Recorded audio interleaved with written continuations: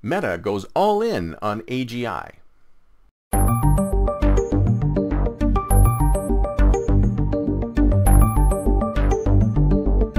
If you read the news over the last week, you've noticed that there's tons of information on what's going on in the AI world. And on our sister publication, AIDaily.us, there was a news story, I believe it was on Friday, talking about how Meta has basically moved on from the metaverse and is now focusing strongly on being able to develop AGI, which of course is the next leap beyond generative AI.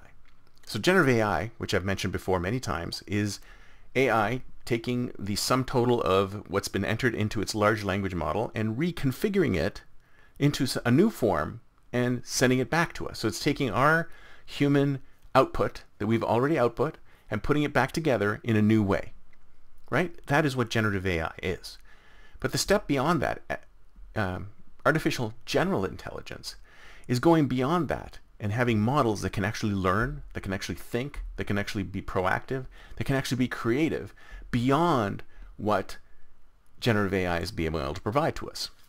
And this is where things get tricky. Things get freaky and people are worried.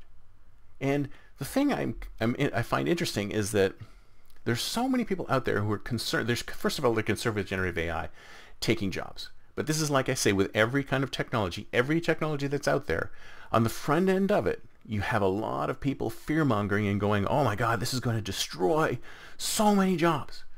It's going to be the worst possible thing that could possibly happen. And then on the back end of the technology, after the technology has come through and been used a lot, we realize that it's created way more jobs than it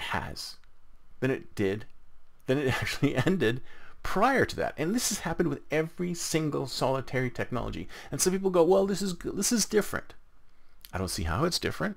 It's exact same thing that has happened before many, many times. When every new technology comes in, there's threats of job losses at the front end, and there's thousands or multiple times, 10 times, 5 times, 10 times, 20 times as many jobs created on the back end. Like I like to say, go back to 1992 and tell people you're a web designer. People will go, is that got something to do with spiders? But I digress.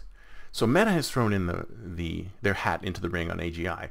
OpenAI is already talking about putting together, and they've already done it, a panel on making sure AGI stays within boundaries. Because maybe there's something going on there. Maybe there's something going on that they're afraid of. Maybe the drama that happened late last year with Sam Altman coming in and out of OpenAI really quickly had something to do with AGI.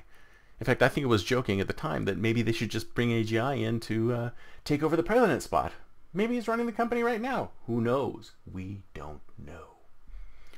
But the fact of the matter is that as an accelerationist, I think we should look and get this thing done. Go full force on it. I don't care if Meta does it, Google does it, and Microsoft does it. I would love to see some smaller players in the mix actually working on AGI. Because this is not something we should run away from. This is something we should embrace. And this is what I'm trying to tell people, is that a lot of people out there are should-we's. They're concerned about what might happen without even knowing if it's possible.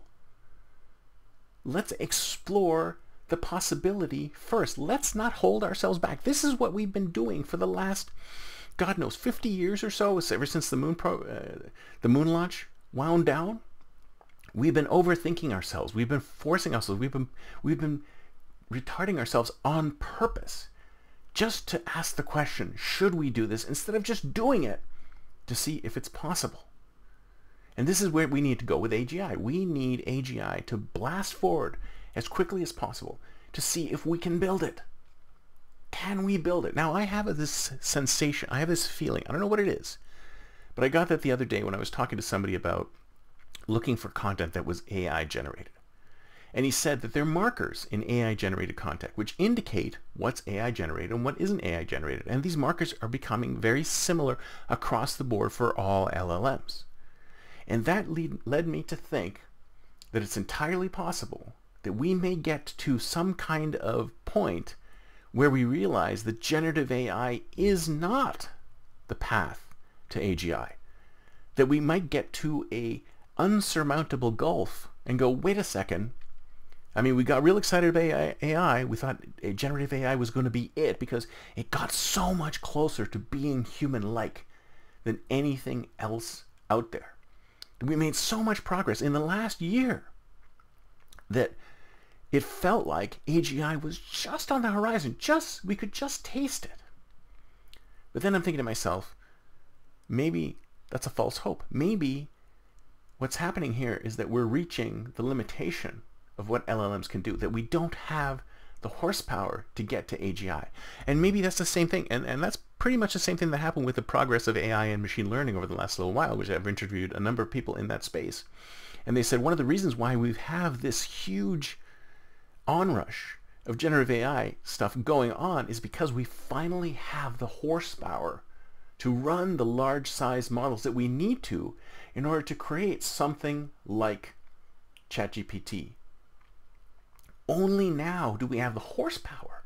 Only now have we been able to build the machines that can act like this. So maybe AGI requires an exponential leap in the kind of computing that we need to do. Maybe it needs quantum computing. Maybe it needs something else that we haven't developed yet.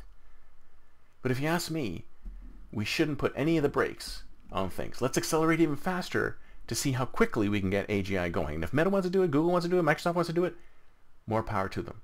Like I said, I'd love to see some smaller players in there. And if you are a small player in the AI space and you want to be interviewed on our show, please let me know in the comments below. That's it for me for today. See you next time, and until then, don't forget to think future.